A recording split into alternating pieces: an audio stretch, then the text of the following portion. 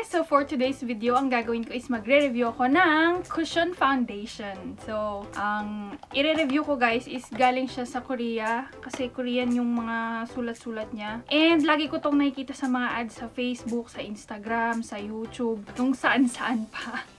So, nag-decide akong bilihin siya kasi napakaganda nung pinapakita sa ads. Mga pag nag-mask ka daw, hindi siya didikit sa mask unlike other foundations. And also, it has SPF 50 plus PA+++. This is the Sister Anne Smart Fit Cover Cushion. Ayan siya guys. Yun yung box niya. And I got the shade Light Beige. This one retails for 2,490 yen. And sa mga nasa Japan and Korea po, yun lang ata ang meron silang delivery as of now. Pero sabi nila sa page nila, mag-expand daw sila kasi wala pa rin silang English page. So, antabayan nyo na guys, at the end of this video, tuturuan ko kayo kung paano mag-order through mobile. Minsan hindi nagta-translate, lalo na pag iPhone ang gamit mo. So, naka-Japanese characters. So, ito na siya guys. Ang itsura niya is, ganito siya guys. Black yung cover niya. Ayan. Tapos, pag binuksan mo siya, meron siyang ipipress mo dito button. Char. Tapos, pag binuksan mo siya, ayan yung puff. Yung puff niya guys, yung tip niya dito, medyo may tusok. Siguro para ma-reach mo yung corners. And then, meron siyang lalagyanan ng puff dito. Tapos, pag inopen mo siya, ayan. Meron siyang seal. So, tatanggalin ko yung seal guys.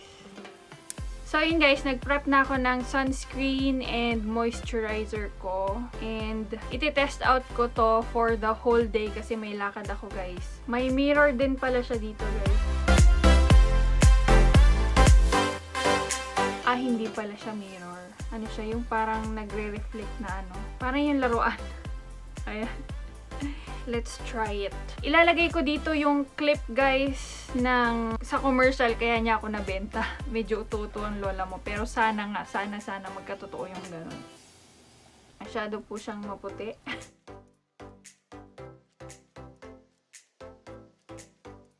They only have 3 shades for this guys. They have the pale beige, the light beige, and the natural beige. I got the light beige. Siguro mas maganda kung natural beige yung kinuha ko, no? Dahil mukhang lulutang po ang ating mukha. Medyo hinay-hinay lang tayo guys. A little goes a long way. Isang press lang yung ginawa ko kanina. And ayan na. Ang hirap niyang ikalat.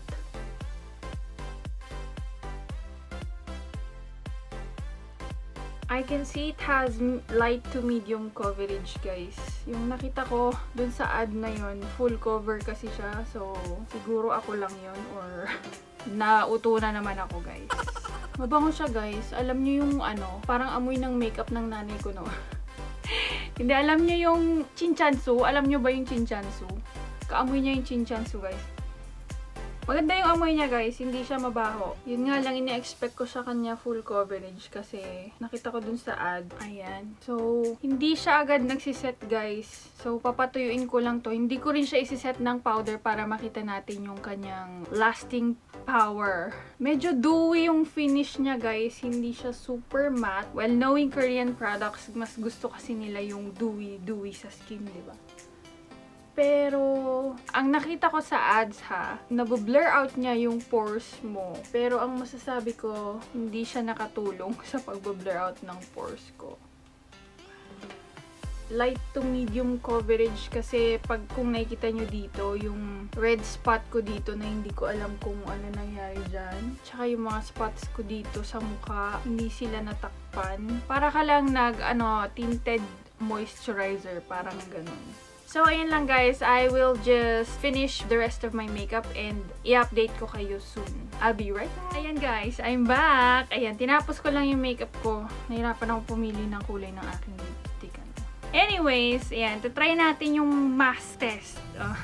Kumbaga, kasi guys, hindi ko siya sinet ng powder. So, tignan natin kung didikit nga ba siya sa mask or hindi. So, meron akong puting mask dito. Hindi ko kasi mahanap yung black ko na mask, guys. Pero usually, kahit sa puti, makikita mo yung bakas ng foundation. So, try natin kasi ang sabi doon, hindi daw siya dumidikit sa mask. Ganyan.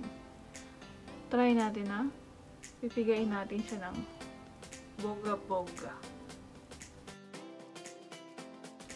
Wala, guys. Oh, ang dumikit lang is yung aking contour. Wala akong makita, guys. Wala nga, no? Dito sa ilong, hindi ako masyado nag-ano dito sa tip. Tignan natin. Wala, guys. Ang galing. Hindi nga siya dumidikit. In fairness sa kanya. Yung lipstick ko lang nakita ko. Ayan. Lipstick ko nandyan. Yun. I'm gonna do a wear test today, guys. Kasi may lalakarin ako. Sakto, medyo humid ang panahon ngayon. Kaya, bagay na bagay siguro to sa mga nasa Pilipinas, ano. But anyways, I will give you a tutorial also on how to order on that site. Ayun, guys. Babalikan ko kayo for the updates. And, of course, my final thoughts also. So, I'll see you guys later. Hi, guys! So, ito yung update dun sa cushion foundation natin. Medyo nagmamantika na ang lola mo, no? Pasensya na kayo at hawak ko lang po ang aking cellphone. So, mga 7 hours na po, mga besh. And, ayan siya. Sabi, hindi siya dumidikit sa mask. Pero, yung mask ko kasi, guys, nilalagyan ko siya ng tissue. So, ito ang nangyari sa tissue. Ayan. Hindi ko alam, guys, kung yung foundation ba yan, yung ano ko ba yan. Pero tingnan natin, ha. Tatry ko ulit. May transfer siya, guys, pagka, ano. Siguro dahil hindi ko siya sinet, ayan, may konti siyang transfer. So, as you can see. Yun lang, guys. And napansin ko, medyo okay naman siya. Kaya lang nagsisettle siya ng konti dito sa aking ilong. Ano? Yan, medyo namumuo siya dyan. Pero, ganito kasi yung case sa akin. Kahit sa anong foundation, guys. Ganito talaga siya. Okay naman siya sa skin, guys. Hindi siya mabigat, actually. Yun nga lang, yung pagka-dewy niya. Knowing Korean products, gusto nila. Super glass skin, diba? So, hindi ko alam kung gusto ko siya o hindi. I'll try to use it again tomorrow. Isiset ko naman siya para makita natin kung okay ba siya pag naset. So, try natin yon. I don't think it's that long wearing kasi tignan nyo nga, ayan. Hulas na ang makeup ko, mga besh. Anyways, I'll see you guys again tomorrow for the second day of the trial of the Sister Anne cushion. Bye! So, I'm back! Pinowderan ko lang siya ngayon. Sinet ko siya ng powder and ginawa ko na rin yung aking makeup, no? Kasi gusto kong matry sa mask test. So, meron ako ditong mask, face mask, yung cotton to na face mask na nabili ko sa Pilipinas pa. And dito sa part na to, wala akong nilagay. Dito lang sa taas, bronzer natin. Dito sa medyo baba, wala siyang, ano, kumbaga yung cushion lang nandyan and sinet ko lang siya ng powder. So, titignan natin yung mask test. May transfer ba siya sa mask or wala? Medyo, meron siyang konting transfer, guys. Ayan. Kung nakikita nyo ba? Medyo nagkaroon siya ng transfer. Kahit sinet ko na siya ng powder. So, ayun. Try ko ulit dito sa other side. Dito naman sa my nose. Dito sa gilid. Walang kahit ano dyan. Meron pa rin siya, guys. Ayan. Kung nakikita ninyo, medyo brown something dito sa part na to.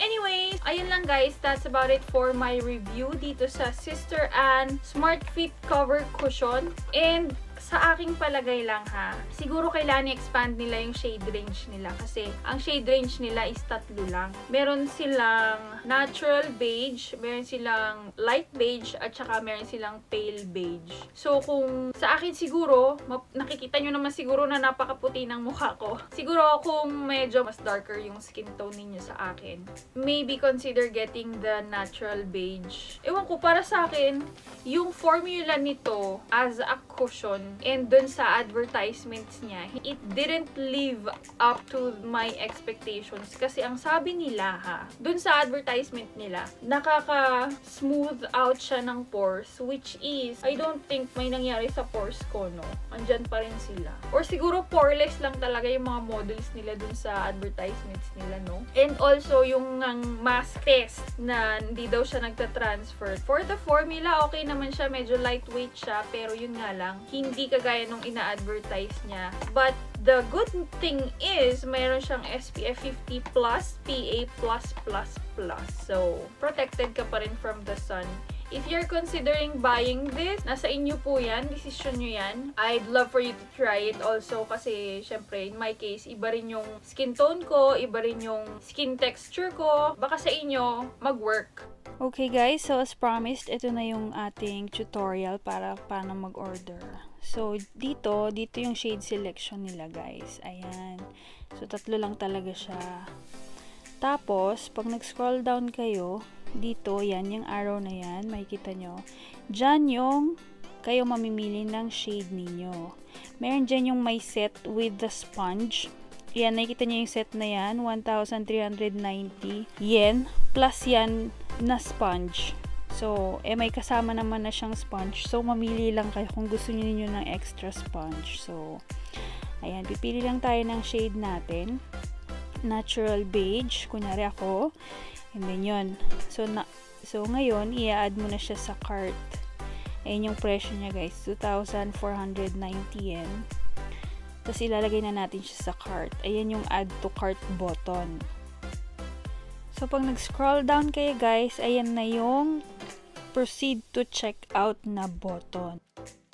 So pag prines ninyo yan, pupunta kayo sa login site nila. Ayan. Yung email ad mo at saka yung password mo, ilalagay mo dun sa 2 na boxes.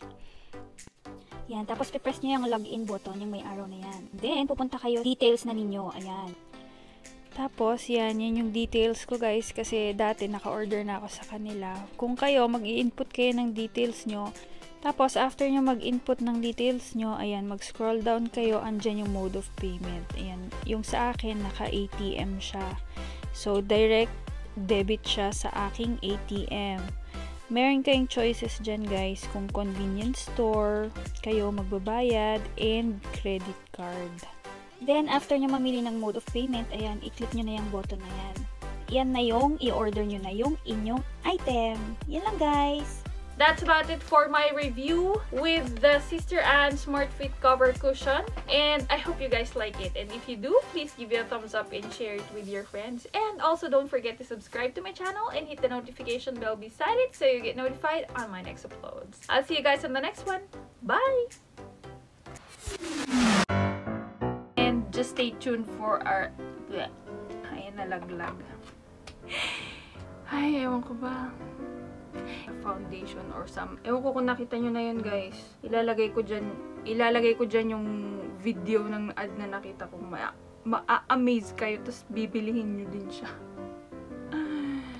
Siguro yung shade selection, siguro dapat yung mas maitim pa ng konti ang kukunin ko. And ano pa ba? Hindi naka-record. Try natin dito sa black.